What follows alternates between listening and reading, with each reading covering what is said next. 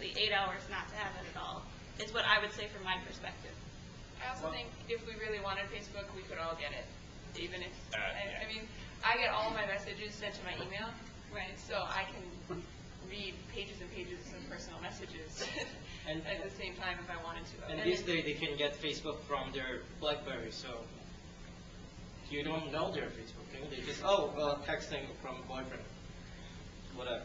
What are some of your comments or arguments about what I'm afraid? I consider myself middle-aged here. I'm not over 50. I'm not in college, okay? Yeah. I struggle because right now I'm selling a computer to the senior citizens, okay? And they're asking me the question, why would I want to email? I just want to pick up the phone and call somebody. What's happening with today's society where they don't talk to people? They're constantly texting or emailing back and forth. The lack of social skills. You guys are very sharp, very bright, very good at your social skills, but there's another side of your generation that are not. What are your comments about that? I guess, and this is something we kind of outlined in our presentation also, but of how a lot of people are, I guess, unwilling to get a computer to kind of adapt to the technological increases that are coming. They're very reticent because, at least in the example of internet, they're satisfied with dial-up because they've never experienced broadband, or else they've lived their whole lives without it. So why do it? But at the same time, I think that, especially post-industrial revolution, socializing changes. I'm sure that when the telephone was first coming out, people said, well, why do I want to call them? Why can't I just walk to their house? Why can't we just go meet up somewhere and communicate? But I mean, I do think you bring up a legitimate concern about what are the consequences of being raised by technology, because, I mean, we are the first generation to, more or less, in some ways, be raised by screens. How will that play out in the long run? But at the same time, I think I would say, I'd be optimistic and say that it wouldn't be, it's not appropriate to generalize and assume that everyone will always speak in NetSpeak at all the time, where they say, OMG, G2G, and LOL, stuff like that. But no, I mean, I do think that is a legitimate concern, and this is certainly an interesting, for lack of a better word, experiment. But I mean, I'm optimistic in the end that everything will work out. Well, the Pew study that I mentioned actually measured that, and they found, like with homework, no significant variance in the amount of time spent physically with family and friends. And so I was surprised because I kind of my wife shared with me the other day. She heard now there's websites that'll read a bedtime story to children.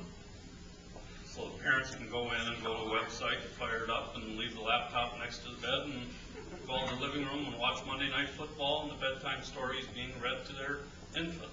Yeah, but my kid used to listen to the tapes of books. That's how he would fall asleep too. So it wasn't at the expense of my spending time. It's just I didn't want to sit there for 2 hours. You're going to say somebody. I was going to say something. Going back to kind of the talking online and all that kind of stuff, I actually thought it would be really interesting to see what would happen if I'm a really big advocate for conversation. I love having conversations, but I thought that it might be interesting to see how conversation differs if I was online. So I was sitting next to the person that I could have talked to, but we were talking via text message or via chatting. So we were chatting right next to each other, sitting at each other, and it was really interesting to see how the chats change. And when you're sitting next to somebody, they can't type LOL, and because you can see that they're not obviously laughing out loud, you know? They're like, oh, trying to fill the awkward silence with LOL, but I look at them like, you're not laughing, this isn't funny. And so I think that although sometimes the conversations via internet are really kind of dumb, but sometimes they're really important, because I have conversations with my friends that are in Fargo I have conversations with my family, my mom has Facebook, my grandma has Facebook, and I sit and I talk to them on Facebook, because sometimes it's more productive for me to talk to them on Facebook, because I can be multitasking. I can be talking to them on Facebook, and I can be doing research, and I can be doing something else all at the same time, when if I had the phone in my hand, I couldn't type nearly as fast, or I couldn't do something. So I think for me, chatting and texting are just faster than calling. I just have one more caveat to add to that. At work, we often complain about how our professors and bosses don't have appropriate internet social skills, and that they will take 2 weeks to respond to an email. And so and that's a lot of our campus staff. And so we feel as students a lot like we might not be willing to talk to you, but we are constantly, I mean, if you email me, I'll get back to you within 2 hours probably if I'm on campus. And so I think what we lack in the ability to go talk to people, I think we go ahead sometimes in the fact that we're connected 24/7. And so if my professor sends me an email 30 minutes before class, as they can do sometimes, most 90% of the class will know that there's no class that day, or to show up later, it's in a different classroom or something. So it's a generational social skill, but I don't know if it's technically worse or better. It's just something that we both have to bridge the gap between, really.